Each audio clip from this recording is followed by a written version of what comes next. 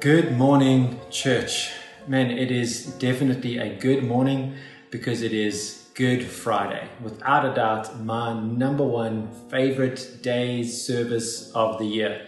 And to be sure, there are a number of other contenders for that, like Easter Sunday, which I am really looking forward to this year as well. But there's just something special about Good Friday. There's this sense of the weightiness of what Jesus did for us. It kind of really hangs in a palpable way on Good Friday. But it's not the kind of weightiness that's all gloomy and depressing, because we know what that achieved for us. It's kind of a strange mix and hard to explain, I guess, but I know that you're going to experience that today.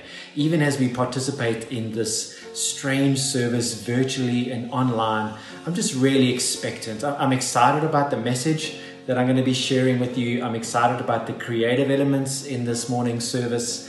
We've got creative elements, a time of worship, sermon, then some worship time after the sermon as well. I think just to kind of process what God might be saying to us on this day. And then of course, building towards our very special, very unique live communion time together. That's going to be happening at 11:30 for me right here, for you in your home. And I'm really looking forward to just connecting in some way with you on this special day.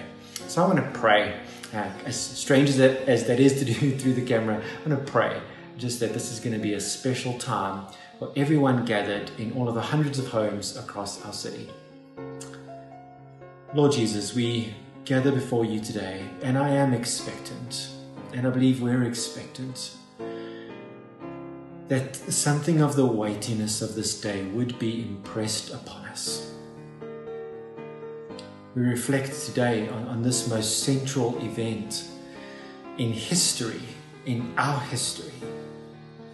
And I pray that that would be applied to us in such a special way.